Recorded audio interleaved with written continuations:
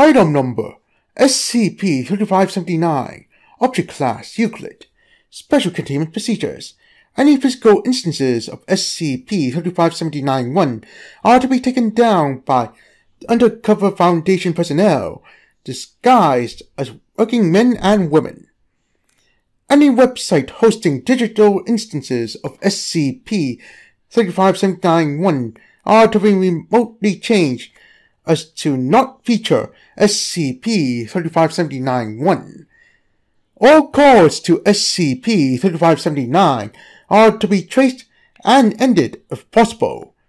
Research of SCP-3579 is only to be conducted by Level 2 staff using a cell phone with the phone number of SCP-3579 on speed dial, kept in Storeroom 24 of Site 15.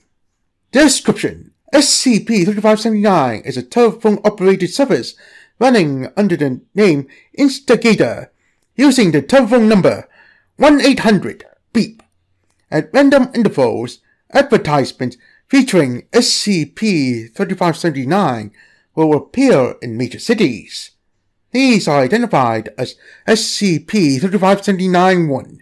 Instances of SCP-3579-1 will feature the phone number associated with SCP-3579 and the tagline, "Need some help with a troublemaker? Need some help with a troublemaker? Wish you could just eliminate her. We'll be a problem-solving crusader. Just call us at Insta Gator." When the number associated with SCP-3579 is called, a pre-recorded voice asks the caller to name a destination. When a valid destination is spoken into the phone, the pre-recorded message asks them to press a number on their phone to select amount of alligators and a special request for an extra fee. When a number from 1 through 9 is pressed, a corresponding amount of 40 grown live American alligators identified as SCP-3579-2 will enter the specified area through any body of water within 10 meters of identified location and attempt to fulfill the request. If no water is within the 10-meter radius, a small puddle which expands to accommodate the amount of alligators will form.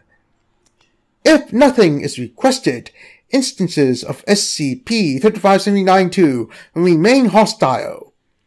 After 10 minutes, any instance of SCP-3579-2 currently not in the water will attempt to return to the body of water, into which they will dematerialize. If the body of water was created by SCP-3579-2, it will dissipate into water vapor. Instances of SCP-3579-2 display various anomalies compared to regular American alligators. Instances of SCP-3579-2 are always male, exactly 4 meters long, and physically exact to any other instance of SCP-3579-2 if kept outside the body of water for more than 5 minutes. Instances of SCP-3579-2 will suffer myocardial infarction, causing them to cease life functions. Recent scans of the DNA of multiple instances of SCP-3579-2 concluded that each instance has identical genetic makeup. The location that SCP-3579 operates from is currently unknown. Test Log: Test 3579-1. Location chosen: Beep Wetlands, Louisiana. Amount requested: 6. Objects present: none. Special request: none. Purpose: initial test of the capabilities of SCP-3579. Result: 6 instances of SCP-3579-2 violently thrashed out of the water in a tight and constantly leaped and attacked the air above them for 10 minutes before returning to the water. Test 3579-2. Location chosen: Pond within Biological Research Site 104. Amount requested 2. Objects present 2D class personnel. D357901 standing next to the pond, and D357902 standing 15 meters away. Special request: attack the Class D personnel. Purpose: test of SCP-3579 can manifest instances of SCP-3579-2 in a closed environment, as well as test SCP-3579-2's hostility towards humans. Result: 2 instances of SCP-3579-2 crawled out of the pond. The first immediately attacked D357901, while the second one chased down D357902 and attacked. Both instances of SCP-3579-2 killed their respective Class D personnel and returned to the pond after 10 minutes. Researchers note, well, that was gruesome. Remind me to keep that number secure. You, Dr. Beep. Test 3579-3. Location chosen. Beside me, within the research laboratory in Site 15. Amount requested 1. Objects present: a live pig. Special request: none. Purpose: test to see if SCP-3579-2 can manifest itself without a water source, as well as its hostility towards animals. Result: a small puddle formed on the floor of the lab beside Dr. Beep. Despite the puddle not being deep at all, an instance of SCP-3579-2 emerged from it, with its body half submerged as it thrashed. It did not attempt to eat the pig. Researchers note, seems these things won't actively hunt unless told to. Dr. Beep. Test 3579-04. Location chosen: a bowl of water within a 2-roomed research laboratory in Site 15. Amount requested 3. Objects present: a remotely closed door between the 2 rooms. Special request: enter the second room.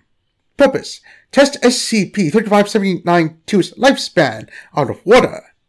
Result: 3 instances of SCP-3579-2 dove from the bowl, 2 of which attacked the Class D personnel standing near the doorway, and later returned into the bowl. The third instance traversed to D357905 and attacked them.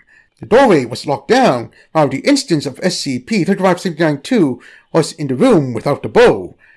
After 5 minutes of being trapped, the instance of SCP-3579-2 suffered myocardial infarction and died.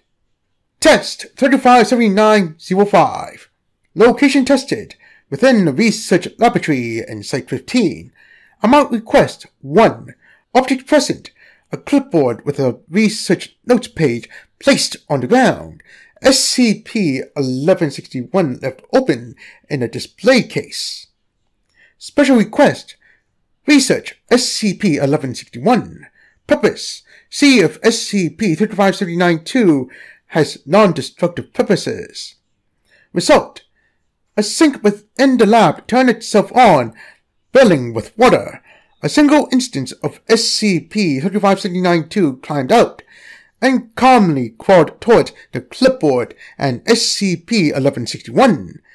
After being hunched over the clipboard for about 4 minutes, the instance of SCP-3579-2 climbed back into the sink.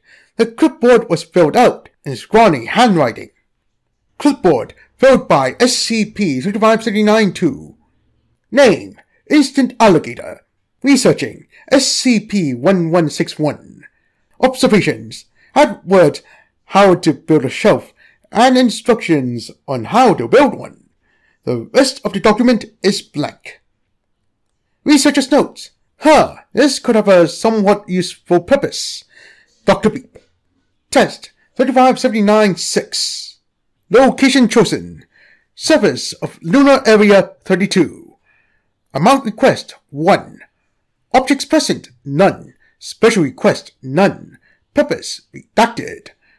Result, a small puddle of liquid water formed on the lunar surface, and one instance of SCP-3579-2 leaped from it, immediately suffocating due to the vacuum of space.